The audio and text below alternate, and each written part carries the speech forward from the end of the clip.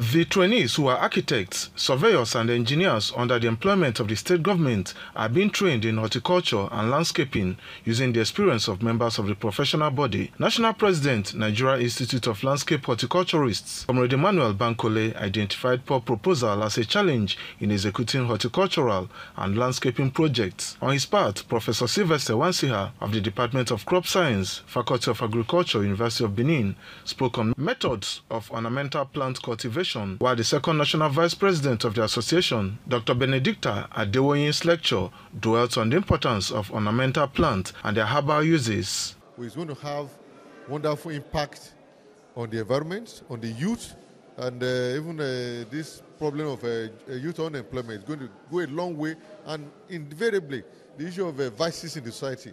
So the Edo State government, the Edo people, they are going to reap a lot from the outcome of this workshop. Edo State Chairman of the Institute, Paul Osula, said the program is to expose their services and areas of collaboration to the trainees. We are coming in with our ways of experience as horticulturists, and we are ready to give out our experience to the young ones who are coming in. High point of the one-day lecture was a courtesy visit on the National Patron of the Institute and Esama of Benin, Sir Chief Dr. Gabriel Osawaru Igbinedion, where the national leadership of the Institute intimated him on plans to confer on him the Honorary National Fellowship of the institution in April this year. The Esama, while appreciating the visit, emphasized the importance of the profession. It was not at a place that the honorary fellowship was given. You earn it, you deserve it.